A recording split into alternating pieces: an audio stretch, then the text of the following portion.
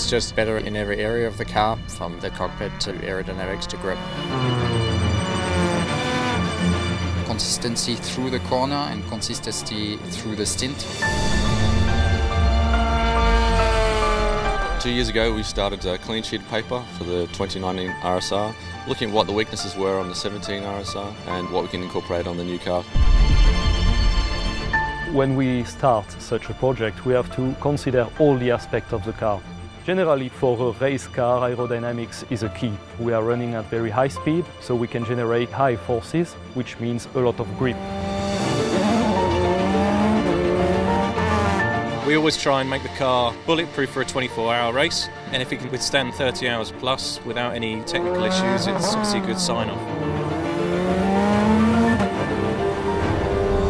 One of the main targets of the car was to improve the drivability, to make the car easy to drive for every driver. From the driving side, you feel the car less pitch sensitive, the aerodynamic is more linear, usable for the driver. The steering is a huge step. It's a lot of buttons on a new car, a lot of possibilities to tune during driving. Big smile when I was coming out for the first time, so it's really positive, and all the testing we did going really in a good direction. The performance of the car has been really good so far, very consistent, easy to drive and fast, so that's all we've wanted to achieve with this car, and I'm really happy with it.